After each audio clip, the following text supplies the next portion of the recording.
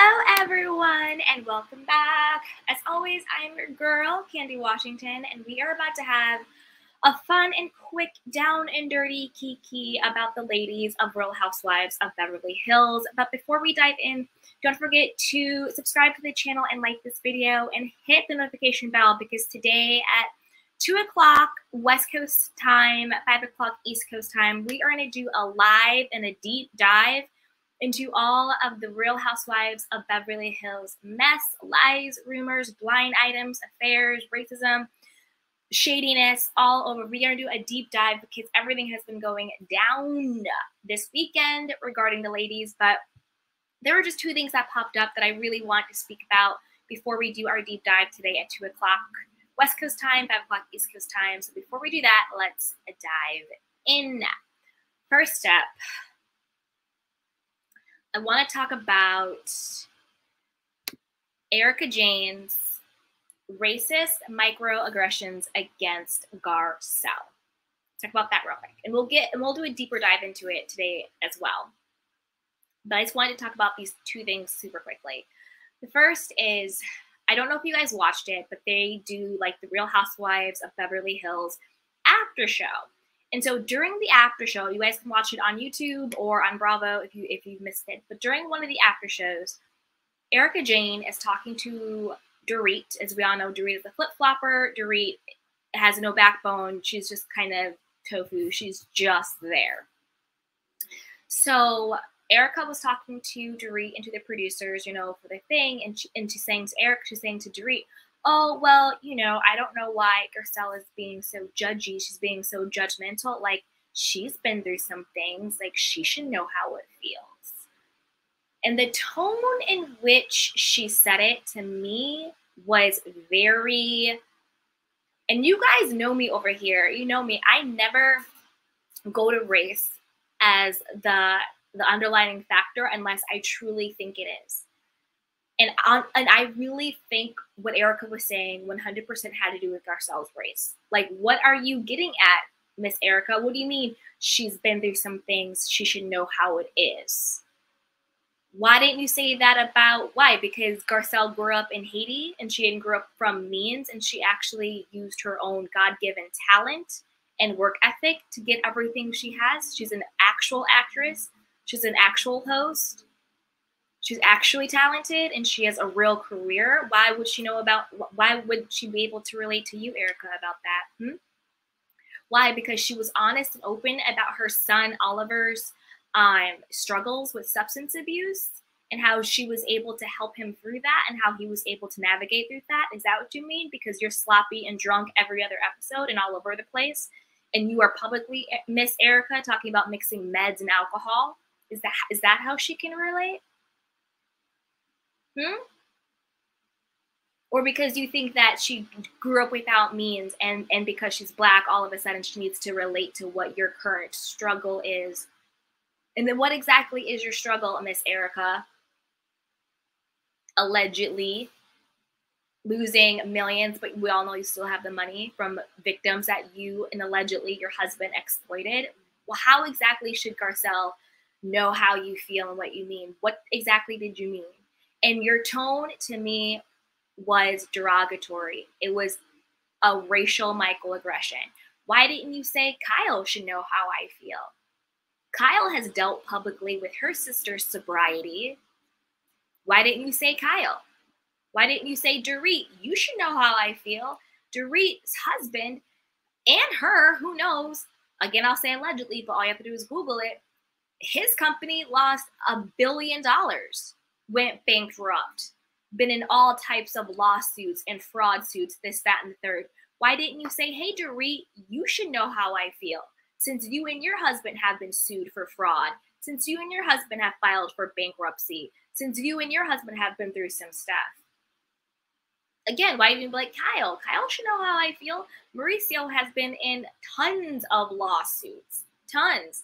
Not to mention one lawsuit with Erika and Tom named as defendants being sued for $27.1 billion or however much it is. So why should Garcelle know what you are going through. You know, Garcelle of all people, Garcelle has been to stuff like she should know. What does that mean? You're saying Garcelle's been in the gutter? Garcelle's been lower than you, so she should know what it feels like? Is that what you're trying to say, Erika? To me, it was, and you guys know I'm the last person to talk about, black and white and all that stuff, but to me, it was a very clear-cut racial microaggression on Erika's part against Garcelle. What exactly did you mean by, oh, Garcelle should know what it feels like? Garcelle has never been in the gutter with you, Erika. Ever. She's always been a class act and above board and amazing. Why don't you talk to your friends who've all been lawsuits for fraud and have dealt with their own substance abuse within their families? But no, you want to say, oh, Garcelle should know. She should know. How exactly should she know? Hey, Diva. Is Lisa Rinna drinking and mixing with her bag of pills? I mean, exactly, right? Why didn't she say to Lisa? Well, Lisa should know how it feels. Lisa, 2 seasons ago, was talking about her pills and her anxiety and her Xanax and all of that stuff, going nuts and crazy. But we're going to get into it later today because we're going to do a long Real Housewives of Beverly Hills, all of that stuff. We're going to get into it. So next up, I want to share my conspiracy theory about what Bravo is trying to do when it comes to Diana Jenkins. Hey, Kamiko. Hey, sweetheart. Hey, Candy Cane. What's up? So let's get into it, guys. And again, don't forget to subscribe and hit the notification bell because today at 2 o'clock West Coast time, 5 o'clock East Coast time, we're going to do a big deep dive into all of the breaking news for the Housewives for Beverly Hills. But I just wanted to get these 2 out because they were irking my nerves. Hey, Diva. Garcelle's son had alcohol and drug problems, so I thought Erika meant that. No, I know she meant that, but my thing is this. Why didn't she say, oh, Kyle should know what I'm going through? Kyle publicly has gone through a lot of strife when it comes to her sister, Kim Richards' sobriety. But it's Garcelle who needs to know what she's going through. And it also doesn't make any sense because of all people, Garcelle said that her son has substance abuse issues, right? I talked about that earlier.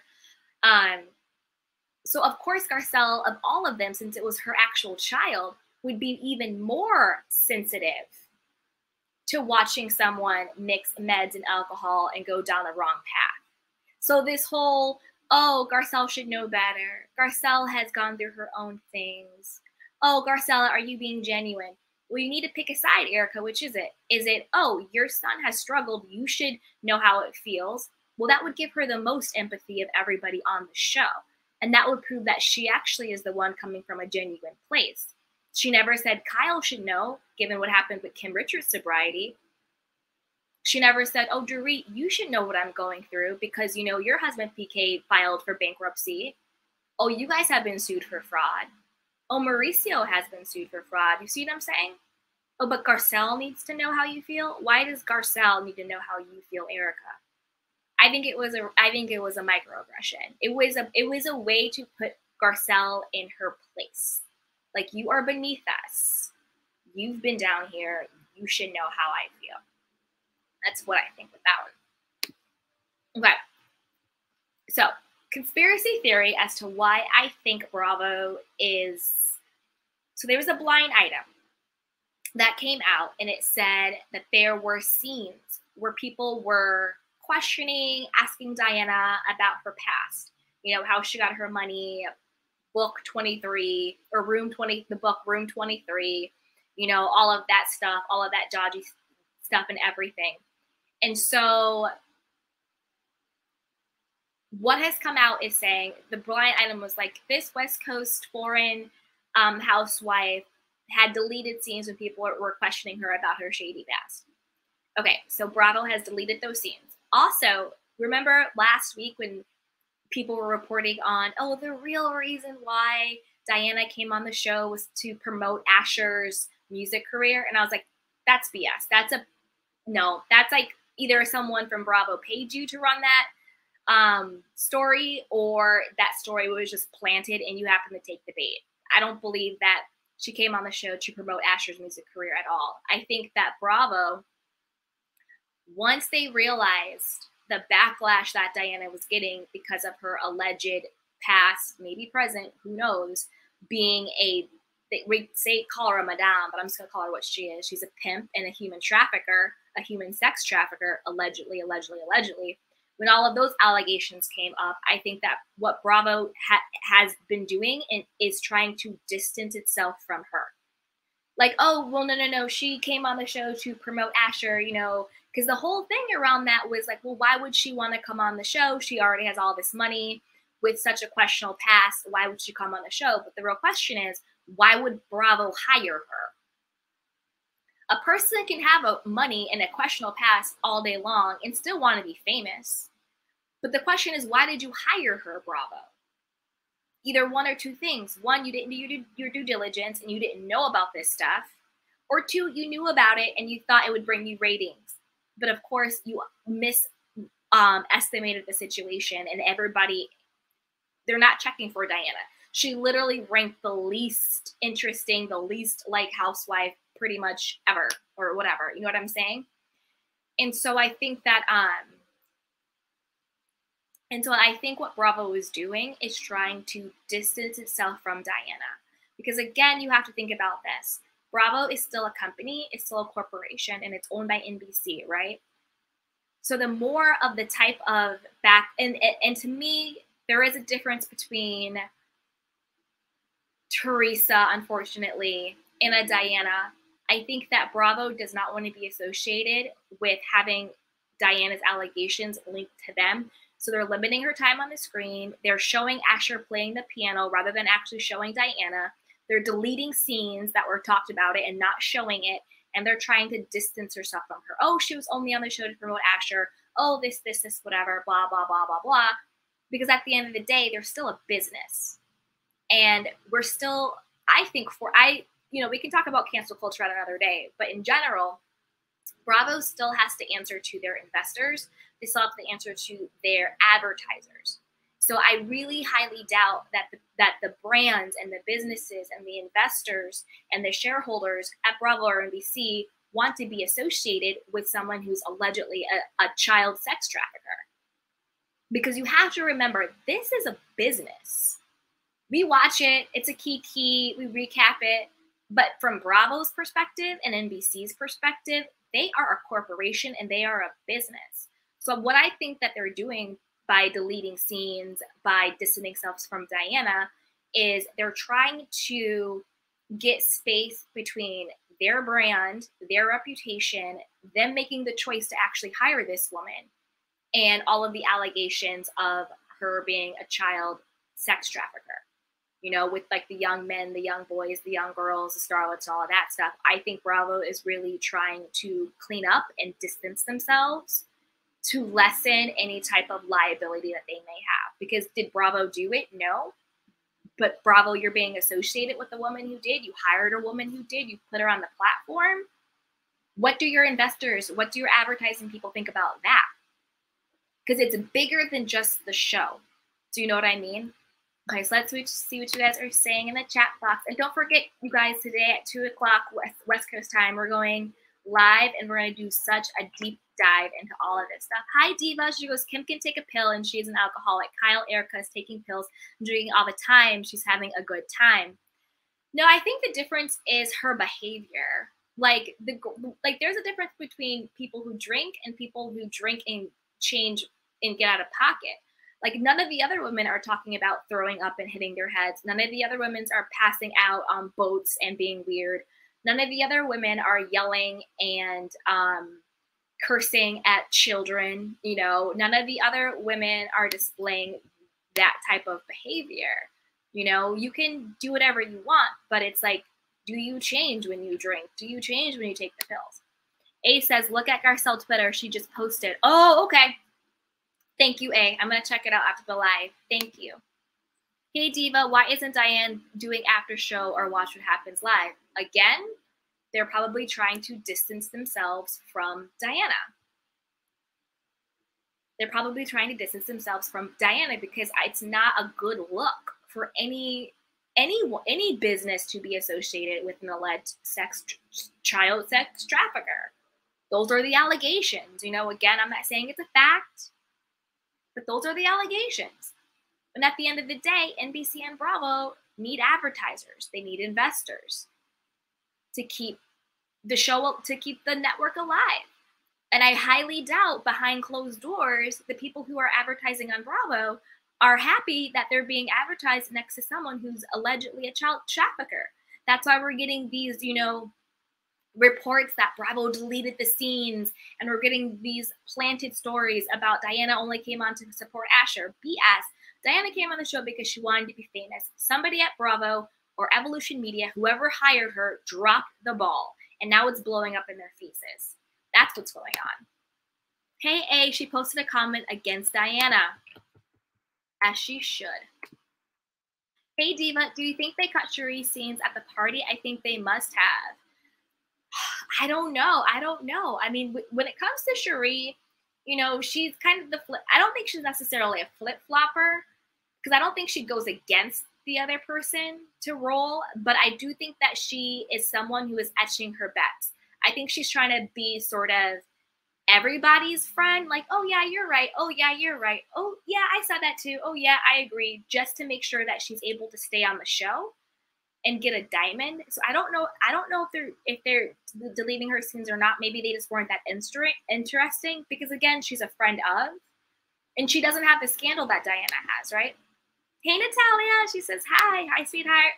Hey Diva, why even hire Diana? Exactly, 100%. The casting should have known. Production must have thought this would be salacious, and corporate said no. I agree 100%. Diva, yeah, my point is Kyle treated Kim and Erika differently. No, I agree with you. 100%. I definitely think that Kyle did treat Kim and Erika differently. But now, did you see on the after show, Kyle's now flipping and being like, yeah, well, now I see that Erika was out of control. Yeah, I see that there were a lot of moments. So you're 100% right. Yes, Kyle definitely was treating Kim and Erika differently. But I think at the root core, both Kim and Erika were displaying poor behavior. But Kyle excused Erika as having fun, when the truth is Kim and Erika were both maybe not in the best places. Hey Shay, that's exactly what I was wondering. Where has Diana been? I think NBC and Bravo are trying to distance themselves, because again, you have to think about the climate that we live in, with people being exposed and all of that stuff. If I'm an investor, if I'm an advertiser for NBC or Bravo, I don't want my product next to Diana Jenkins. I don't want to be associated with that. Who does? You know what I mean? And I think that's one big reason why we're not seeing Diana. Her scenes are being deleted. They're focusing on Asher. They're putting out these blind items. They're putting out these fake storylines, and some people are actually believing that and taking the bait. But yeah. Hey, A, the group is full of hypocrites. I hope Garcelle keeps the same energy because she seems over it. Me too. I'm excited to see what happens at the reunion and what's going to go with that. Hey, Diva. She goes, I heard Diana is wearing wigs. Why? They aren't special looking. I don't know. Maybe something is up with her hair. Maybe she just wants a fuller look. People, trust me, for everything that Diana has done, the last thing I'm going to drag her for is her wigs, because she's done enough. She needs to go to jail, allegedly. Hey, Shay B, I think she should be someone we should watch out for. Who should be someone we should watch out for? Diana or Garcelle or Erika? Let me know. Hey, A, or Cherie. Cherie seems like she is trying to sell Garcelle's diamond. Her interview has been very questionable. Does she even have money? She have allegedly selling fraudulent persons and asking for cash app. Wow. Well, this is the thing. I mean, she wouldn't have any Will Smith money because their son is an adult, so there wouldn't be any child support anymore. I don't know what she does. I heard that too, that she was selling the sort of the knockoff purses and stuff like that. And I didn't think that Cherie was trying to steal Garcelle's diamond. I thought that Cherie was trying to steal Sutton's diamond, and that she thought the best way to do that was to come in as Garcelle's BFF and sort of take Sutton out. And then she was sort of kissing butt and catering to the five Fox 4 to get on their good side too, to get on their good graces and going after Sutton. Do I think if push came to shove, would she take Garcelle's diamond? 100%. But I do think that initially She wanted to come in as Garcelle's BFF. That was already taken by Sutton, so she wanted to take Sutton out. And then she was edging her bets, being like, well, if Garcelle is out, if Sutton is out, if something doesn't go good, I can still come and get this diamond because I've now kissed the butts, you know, I've kissed the butts of, you know, the Fox 4 or whatever it is. So now I'm in their good graces. To me, it's a lack of integrity more so than anything else. Do I think she wants Garcelle's diamond? No, I think she wants a diamond with Garcelle. Do I think if her only option was to take Garcelle's diamond, then yeah, I think she would. Do you see what I'm saying? Hey, Shay B, Cherie, I agree. 100%. She is definitely one to look out for. 100%. She's one to look out for. Okay, you guys, my beautiful candy canes. I just want to jump on really quick and just talk about the two things that were really bugging me. I really did not like Erika's tone and Erika's energy in her Bravo after show when she was like, Garcelle, about people should understand. Because it wasn't what she said, it was how she said it. And that is what makes it a racist microaggression. That's what a microaggression is. When people will say something and like on the surface, it's like, oh, okay. But when you squint and when you really listen to the tone and when you really listen to its implications, it's really messed up. It's really messed up. And I don't always go for the, oh, it's a black or white thing, you know, because I don't always think it is. Like, for example, the girls in Dubai, I don't think it has anything to do with race when it comes to Carolyn Stanberry and Chanel Ayan beefing and all that stuff. I don't think it has anything to do with white fragility and being a strong black woman. I don't think that at all. You know, I dive deeper into that into my last recap I did the conspiracy theory. But do I think what Erika said, the way she said it about Garcelle, was there a racial undertone? 100%. It was just like, well, Garcelle's been beneath us. Garcelle has struggled. Garcelle's son has had, you know, addiction problem. Like it was the way she said it and the tone that I was just like, that's a racial microaggression. It's so subtle that unless you have had that lived experience and you know what that feels like when somebody says something to you a certain way, but they say it in a way where it's like, you can't even like defend yourself. You know what I mean? Like, oh, Erika, I see you, sweetheart. I see you. I see you. And Garcelle, I want you to put her all the way down into her place.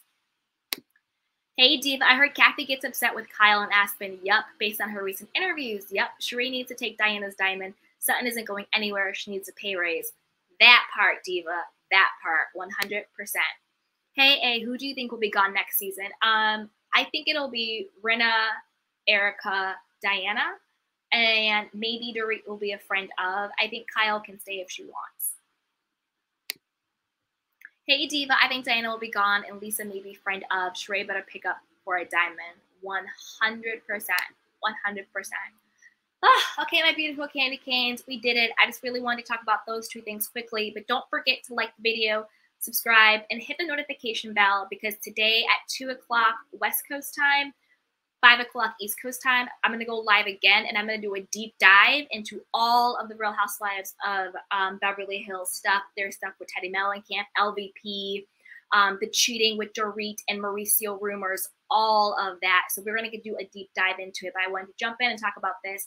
And then this week, we'll be doing Married to Medicine recap. We'll be doing, what's the other one? The Bell Collective recap, Dubai recap, and Beverly Hills recap. So you are going to want to join us, and you are going to want to get everything going. So yes, you guys, join us later today. And then don't forget to check out the community tab. There's tons of stuff going on there, and the description box. I have tons of stuff. There's books, podcasts, merchandise, self-care goodies, all of the things. So I love you guys so much. And yeah, don't forget today, we are going to do a big deep dive into Real Housewives of Beverly Hills. I love you guys. Until next time, take care of yourself and each other. And don't take no smack from no Erika Jane or Diana Jenkins. All right. Love you. Bye. Welcome to Sugar Pills, a practical guide to self-care, where your host, writer, actor, and producer Candy Washington helps you live a more joyful life with a cheeky dash of pop culture news. Be sure to subscribe, leave a 5-star review, and join the conversation on Instagram @Candy Washington. Let's go!